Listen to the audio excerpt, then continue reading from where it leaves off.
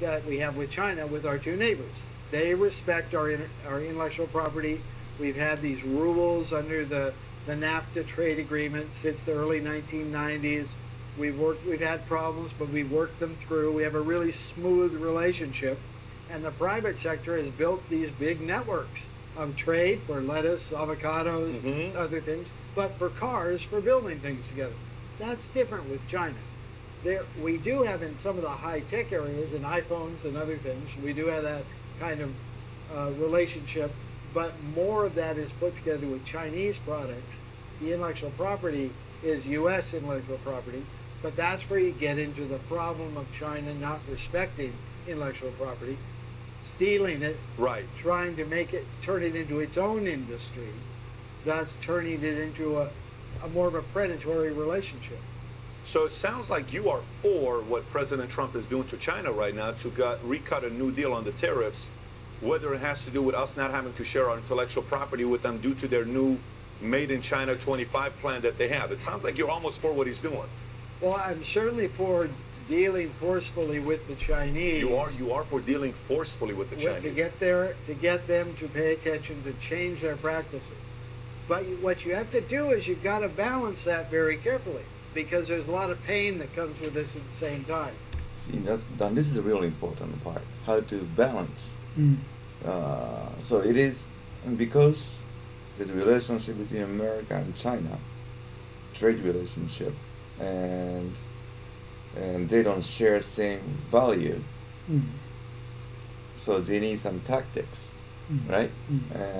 But if you choose wrong tactic, also it's gonna hurt everybody else, not only China, right? And so this is really sensitive, right?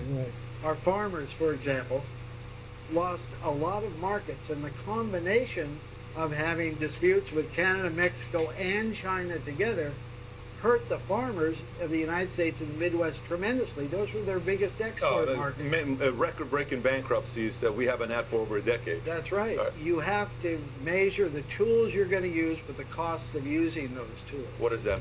Right, you have to measure the tools which you're going to use, and also the cost, right? That means I probably would not have put tariffs as large tariffs. I would have looked for other ways to increase pressure. I would have rallied other trading partners to join us in pressuring China. How would you do that?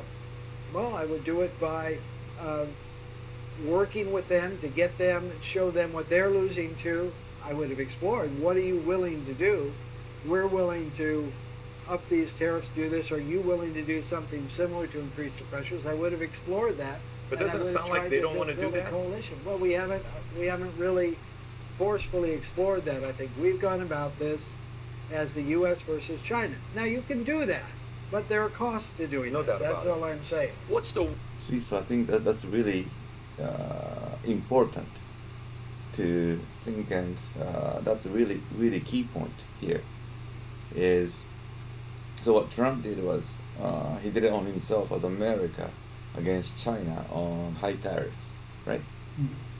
But what, as the ambassador says, what actually would have been more important or the more effective tactic would be instead of charging tariff. Just instead of just America, instead we'll find other people. Or consider for fair trade. Yes. Well, who would join? Right? Who would join to? Yeah, he's right. Right. He's right. Right. Yeah. The worst thing that can happen. So take us to the worst place. So we're talking worst place on what could happen between the U.S. and China relationship when it comes down to trade. Well, the worst place is that we pull down a new shade, not quite an iron curtain, but a trade curtain, where our trade goes way down. We have different partners in the rest of the world. We trade with those partners, but it's no longer part of a free-flowing, unified market, and you don't get the benefits of that more free and fair trade. And so that right. This will be the worst. Right? We won't avoid this situation. which was happening on Iron Curtain, for example, right? We don't do that. No, we don't. We want Would to be, I avoid think, that. the I agree worst to that, outcome. yeah. You sort of move into two different spheres of influence. The best outcome would be we get to an understanding of what the best practices are for trade, and you know, we don't like each other wonderfully, maybe we disagree on democracy, other practices, but we still have a strong interaction between our economies that builds on the strength of each economy. See, that's important, right? Yeah, it's right, exactly right. So, for example, between Japan and Korea, you know, there is trade, and there has been some tough things going on right now. But as long as, if you know, focus just strictly on trade, and by avoiding getting into each other's business of political business, then would have been just been fine, right? Do you think it's really going to be a deal where it's going to be 50-50, where both benefits from each other evenly? Or do you think right now, you know, President Trump's trying to strike a deal that's more benefiting U.S. versus it is China? Well, I'm sure he's trying to get the best deal he can, which means he'd like to get more benefit for the U.S.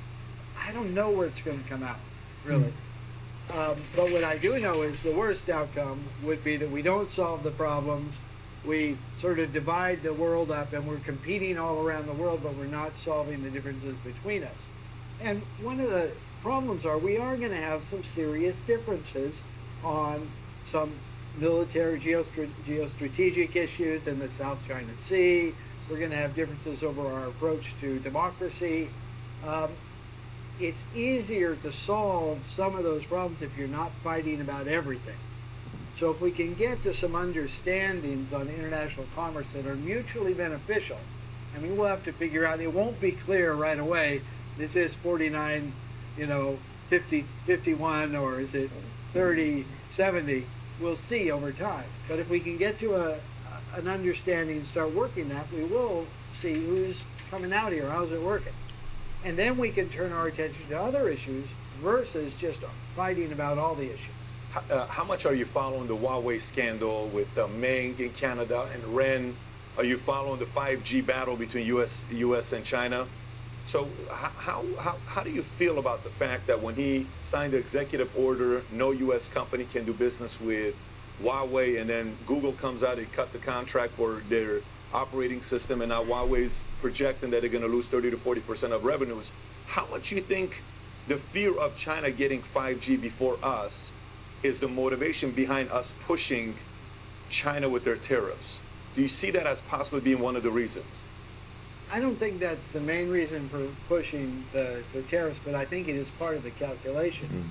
And I think what people saw was China had laid out this very ambitious plan over the next decade to build their high-tech capacity.